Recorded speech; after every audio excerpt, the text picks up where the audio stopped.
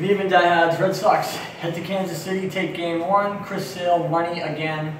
He's now pitched in 19 starts, 17 of them, 3 earned runs or less since the start of the season. The only other pitchers to do that in the modern era have all went on to win the Cy Young Award. He still chases Corey Kluber, Justin Verlander, and Luis Severino, but he's gaining on them. His ERA now is down to 2.36, and he leads the major leagues in strikeouts with 176. He also is now 9-4, which would be great if he could get his 10th win before the All-Star break to balance out what some of those other guys are trying to do, like Kluber, Verlander, and Severino. The Sox banged it out tonight. 15 team hits. Every guy in the lineup had a hit. Eduardo Nunez, I believe, was the only starter without an RBI. Even Bradley Jr. had a nice hit. Stanley Leone had a hit and an RBI.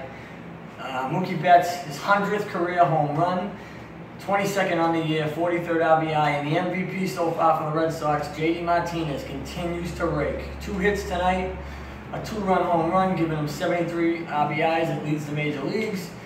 And he also hit his 27th home run, which leads the major leagues. The Yankees lost tonight in Toronto, 6-2.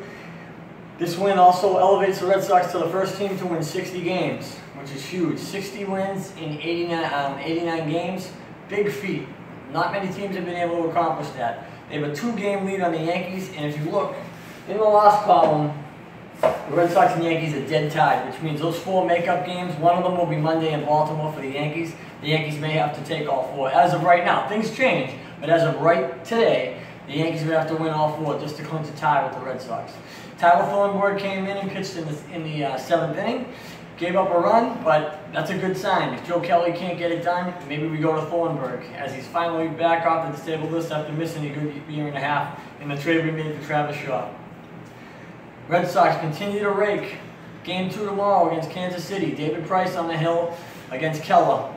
Hopefully they can keep the momentum going. 4 in a row as they sweep the Nationals and now bang out Kansas City. Talk to you tomorrow. Go Sox.